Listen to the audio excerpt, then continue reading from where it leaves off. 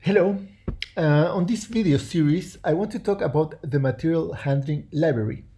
If you are familiar with the process modeling library, you're ready to watch these videos because this library is just an extension of the other one, or you can say that it is an improvement. So let's see what this library has to offer. This library improves the process modeling library in three particular elements. The first one is the conveyors. We already had conveyors in the process modeling library, but the conveyors were pretty basic. In this library, you have much better conveyors, more options. You have stations that can work with the conveyors and different types of conveyors. The second thing is the cranes. Even though you could actually build cranes with AnyLogic in general without needing this library, having them is just an improvement because they're ready to use, and this improves the speed of your development. And finally, you have the transporters. Of course, you already had transporters in the process modeling library in the form of resources, but these transporters are better.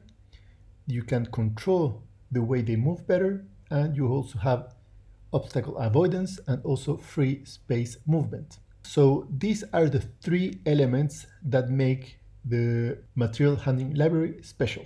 Let's go through each of them. For the conveyors, you have three types of conveyors. The rollers, this is the only conveyor that actually makes the movement of each item independent of the others, even though the conveyor can move at a constant speed.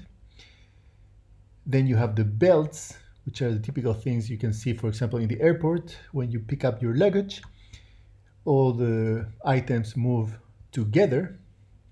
And finally, you have fixed cells, which is very similar to the belt. And you may even have a belt, but you have fixed spaces for each item. Now, generally, fixed cells can be quite complicated.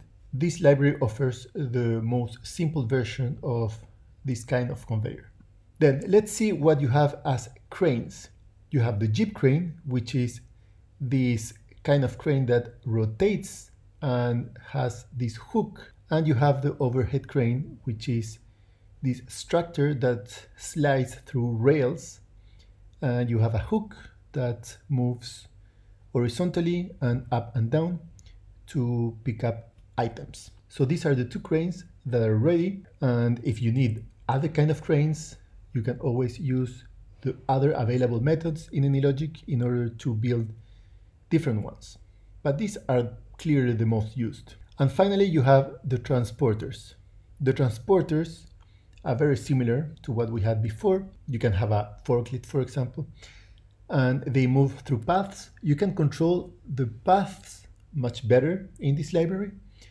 And if you don't want to use the paths, you can just make the forklifts move around freely in space. What is interesting also in this library is that you can select each of these items and define them as obstacles. And the forklifts, as transporters, will avoid the obstacles in order to reach the goal.